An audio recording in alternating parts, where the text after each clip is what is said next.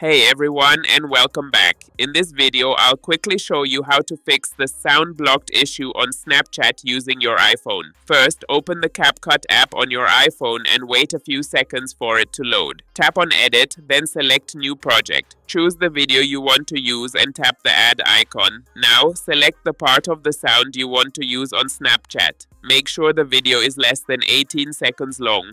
Tap on the video, click the split icon to trim it, and delete any extra parts or background screen. Once done, tap Export to save the video to your phone. Next, open the Snapchat app, tap the music icon, then choose Create Sound. Select Upload from Camera Roll, pick your saved video, and select the audio clip you want. Add a name for your sound, enable Make Sound Public, and enter your name. Finally, tap Save Sound. That's it. Your sound has now been successfully added and can be found under My Favorites arrow My Sounds. If you found this video helpful, don't forget to like, subscribe, and hit the notification bell so you never miss an update.